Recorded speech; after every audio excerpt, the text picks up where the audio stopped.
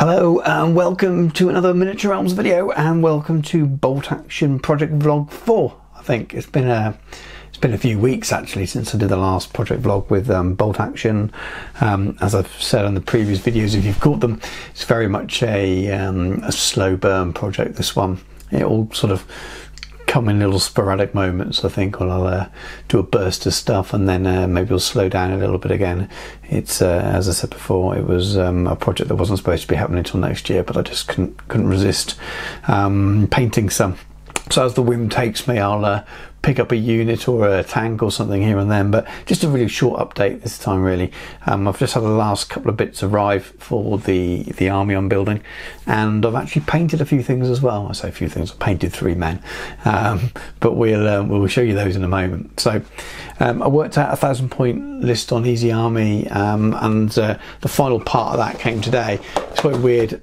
I tagged this onto an order with some pre-order stuff for Epic ACW, so he was sort of sitting there until that pre-order stuff was released.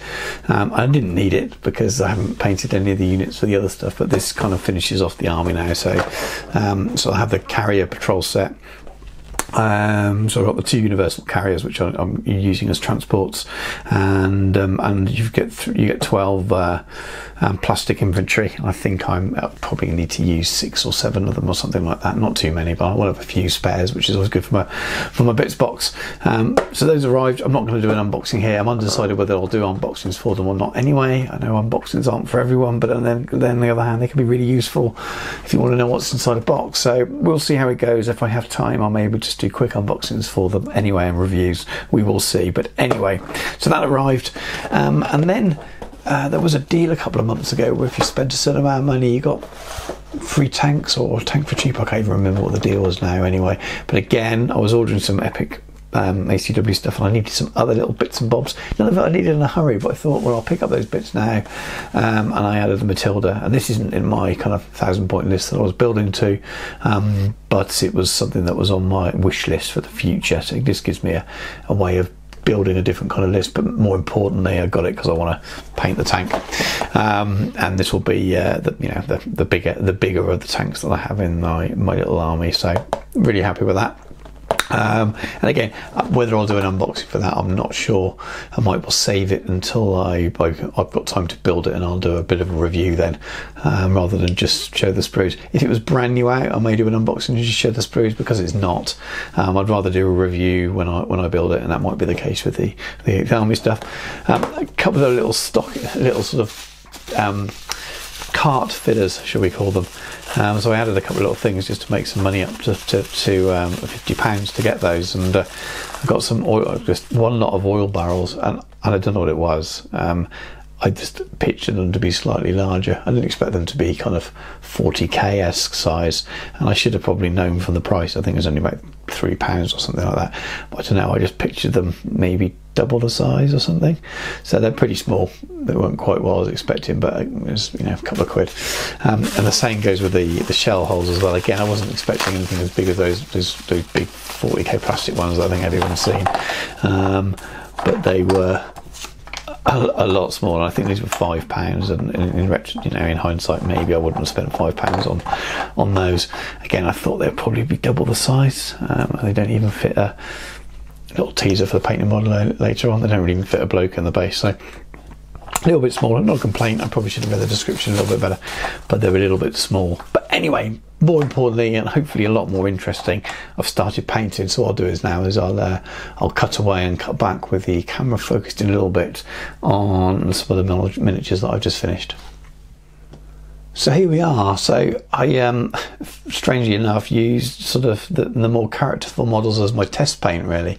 I sort of mentioned before that I was going to be using the Scale 75 wall front paints, and that's what I did for these in the end. I think they work pretty well. I'm going to do a painting tutorial of how to paint an infantryman and the way I've done these, so I won't go over the colours and things too much here. I'll just show you the miniatures, and we'll save that for the painting video itself. But this is my spotter, so slight conversion. And I've already showed these unpainted in the previous vlog. So there's bits off, I think it was the British Airborne. I can't even remember where I got the bits from now. I was correct when I mentioned it in the previous project vlog. But I just took some bits off another sprue. I think it was the British sprue. It might be the British Airborne sprue or something like that. So I got the bandaged head and the binoculars from. The rest is all 8th Army sprue. Quite a lot of fun with him.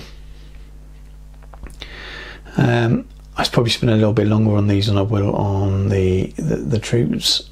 Maybe just one less highlight on the flesh. We'll see how it works out, and maybe we'll just do them all the same. But I'm pretty pleased with the way they've come out. I looked at quite a few different references for the painting. I'll pop a few images up on the screen at the moment. I found a few different colours for the webbing was the hardest thing, so I wanted it to stand out slightly. And some images I've seen some colour plates, it doesn't seem to at all. In others it looks more of a green, but then maybe that would have been more Mediterranean or something. Some expert will help me in the comments, but I went with a colour that I think does a bit halfway, really, sort of almost the same and blends in, but there is a slight change, but it's not a real sort of strong green tone to it. The strongest green is on the top of the socks there. But anyway, I had lots of fun with that one. So here's the medic. Again, this is all 8th Army stuff. I talked in the previous vlog about how I kit bashed the various bits. His medic's bag's just made out of a backpack with a handle, I believe, from a mortar shell from memory, I think, and just a few extra packs and stuff put on it.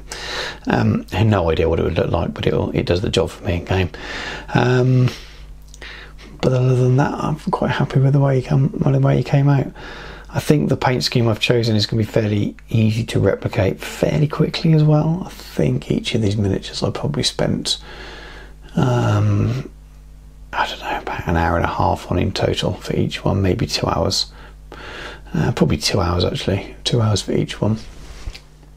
But I'm quite happy with them. I think very characterful sculpts, really enjoyed them as well. It's something very, very different. I've never painted any World War II before, or not infantry wise anyway, apart from the truck that I've done for this project. So lots of fun, and I'm excited to see what the whole army is going to look like when it's done. And the last one is my lieutenant, and he's pretty standard out the box really. I don't think there's anything major conversion wise, apart from his left front leg. I repositioned the pose of that so he can stand with his foot on the rock a bit more. Cut it off at the knee and then use one of the prone legs, I think, from memory. Again, I talk about this when I can still remember it, on the project vlog number 3. But yeah, again, I'm quite pleased with the way he came out. Lots of character there.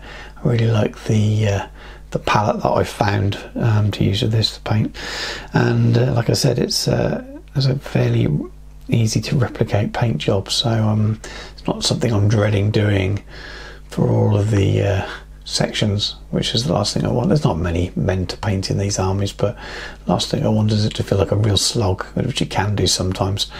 I found a way of using a Zenithal prime, but using browns to layer up with the airbrush, and then I've used I made some glazes and washes using contrast, and then highlighted afterwards back by the same colours that are in the sort of built up as in the Zenithal style with the airbrush. But as I said before, I'm going to do a tutorial on the scheme for this and what I'm doing with these, so I'll save any more detail until I do that video, which hopefully won't be too long. But anyway, I hope you like him. I haven't got anything else to show you. That was it. But I really wanted to make a start on this project, and it's been sitting there for a while, and I've not gone off it. That's not why I've not produced any videos, just because I've been very busy working, painting things for other people, and also busy getting on with the American Civil War project, which is my probably my biggest and my main project at the moment in terms of historical gaming. So if you are new to the channel, do check out the other videos. There will be lots more bolt action British Army project stuff in the future, and there is some Black Powder American Civil War stuff as well, and a little bit of Middle Earth. So do check it out, and there'll be many more periods joining soon. So thanks for watching. Please like, share and subscribe and all of that stuff, and I'll catch you soon.